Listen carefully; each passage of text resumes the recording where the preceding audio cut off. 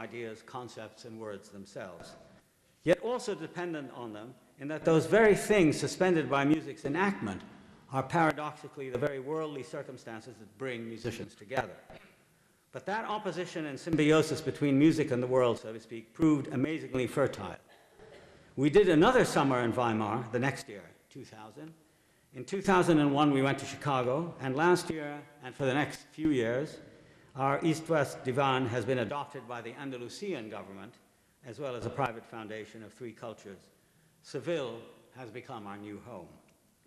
From Weimar to Seville, with its history of Islamic and Jewish and Christian cultural interaction, is, I believe, a totally different trajectory and paradigm for Arabs and Israelis.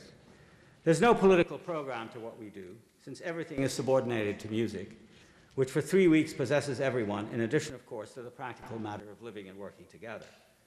The point of telling you this story is to suggest how, despite the incredibly polarized, antagonistic, and discordant world in which we live, there's always the possibility of another alternative type of social model. Barenboim is no ordinary Israeli, of course, and I like to think perhaps I'm not an ordinary Palestinian either. But in our work and commitment to our friendship and to music making and discussion, and a disruption of the rigid lines that have circumscribed and organized our public as well as private lives, we go on. If it weren't for the rich emblematic status of Palestine and Israel, however, none of this would have been possible, since it is because the complex issue itself, whose core from my point of view is the struggle for Palestinian human rights in a land sanctified by the 3 monotheistic religions, is so fertile with possibilities, ones that reach into culture, history, politics, and personal relations, that we have been able to do what we do. Presiding over our efforts, students and teachers alike, has been the spirit of music, which I would want to insist is neither a sentimental panacea nor a facile solution for every problem, but rather a practical utopia whose presence and practice in our riven world is so sorely needed and in all sorts of ways intensely instructive. At least, therefore, another world emerges as a result against the backdrop of Andalusia, itself an alternative model for coexistence between the 3 monotheisms. And if it isn't immediately available on the world stage, it can at least signal the arrival of a new attitude whose example might soon provide us with many others, many salutary changes, many profound new interpretations of what is now only an appallingly polarized, completely inhuman conflict. In our work and planning and discussion, our main principle is that separation between peoples is not a solution for any of the problems that divide people.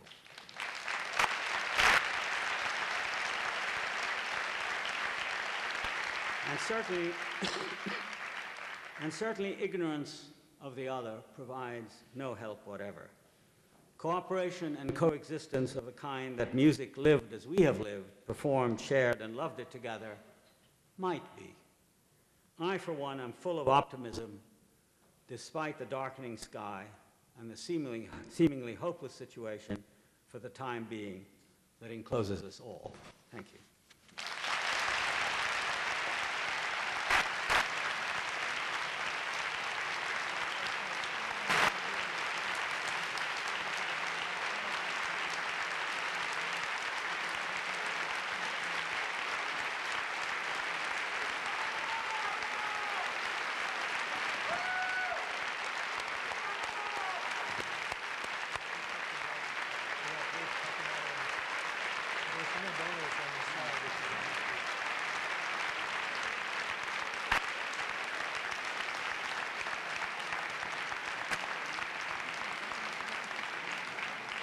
Thanks, Professor Said, for a tour de force performance. I feel some obligation to filibuster for a few minutes here to give Professor Said a chance to regain some strength, because I'm sure many of you would like to either ask questions or hear questions and answers.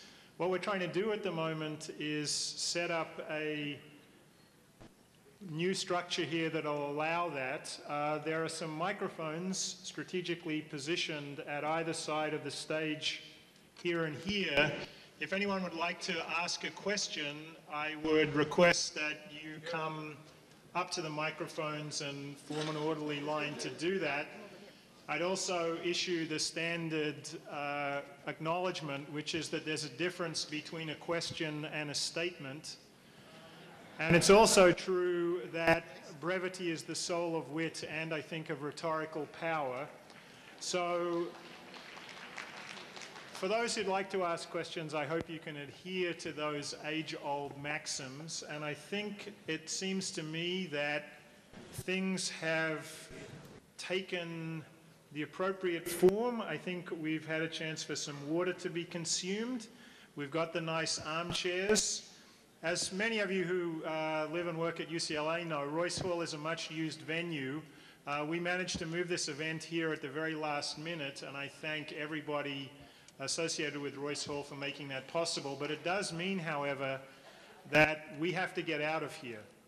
So we have probably at maximum 20 minutes for question and answer period. So in the interests of that short time period, I hope everybody can ask their questions with maximum efficiency. Okay, I think we can probably start.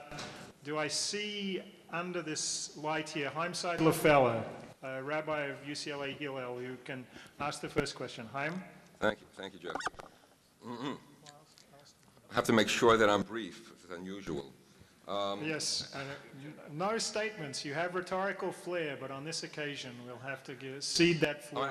I'm going to be quick. Number one, your remarks, for the most part, resemble those of, or the presentation, the portrait of George Bush that you gave us. That is, you gave us a picture that was black. You gave us a picture that was black and white, most similar to your critique of George Bush.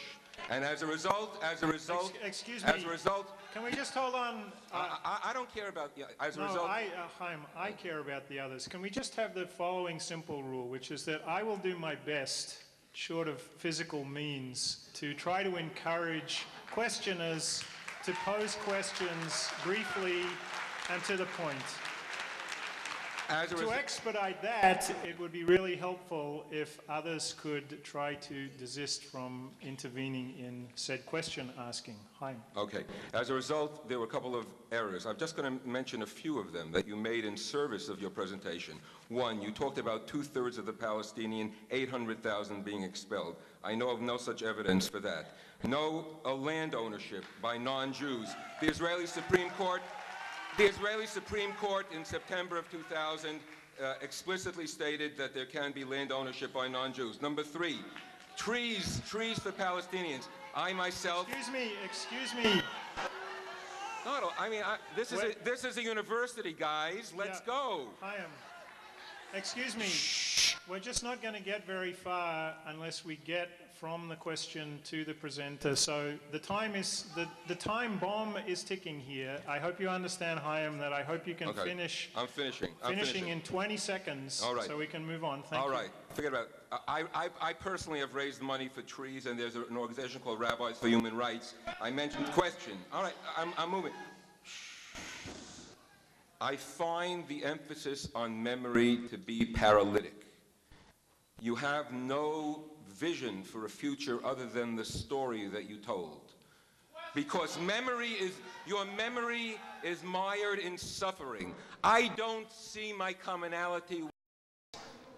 67 boundaries, Jerusalem shared capital, refugees, adjustments on refugees, etc. Will you agree to sign a peace statement for the future? Thank you. I just want to say that I deeply resent this filibuster.